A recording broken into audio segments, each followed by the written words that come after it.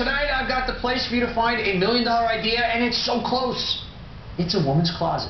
Husbands and wives open up those doors and talk about everything in there, all the little problems, clothes, shoes, accessories, everything, because that's where the millions are. Like my next guest realized with her jeans, Catherine Hart, founder of Hello Skinny Jeans. So you're only a year old, and what was the problem you were solving? Most jeans make you look worse.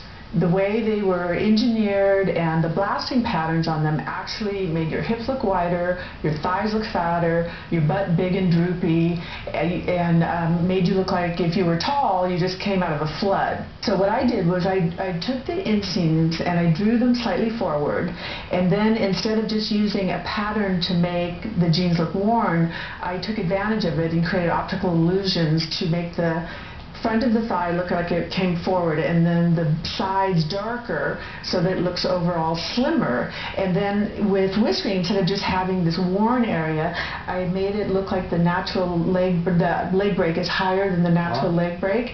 And then in the back we did the same thing where we would make the hips look darker on the side, so it would make your butt look... That's amazing. You really do. Now you were a practicing attorney, studying for your bar in New York, you were an LA attorney. How did you know how to do this? I didn't. I had absolutely no idea. There you go. We love that. Absolutely no experience whatsoever. And in retrospect, it probably helped. But I just got started. I started asking a million questions. I Googled how to make jeans. I talked to everybody. I went to mills. I did everything. And it was really hard going because people didn't want to work with me. I didn't know what I was doing.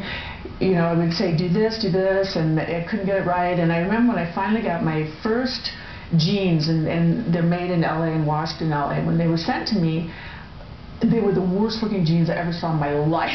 Oh my God, I just spent $10,000.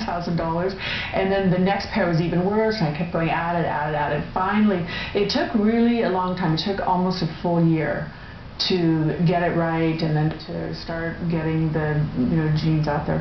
I love it. I love it. Mm-hmm. And there's a generic, ironically, I don't know if this is good or bad for you, there's a genre of jeans now, skinny jeans, which are basically narrow at the bottom. Right. And that's pretty much. So has that helped or hurt your business? It actually has helped. I have the registered trademark Skinny Jeans, and also have the URL skinnyjeans.com, which was before any of this skinny jeans thing started. Where did this? I'm always astounded when somebody, you're an attorney, obviously millions, hundreds of millions of people wearing jeans. How did you get the lightning bolt to say, no, they're made wrong, they can be skinnier, where would that come from?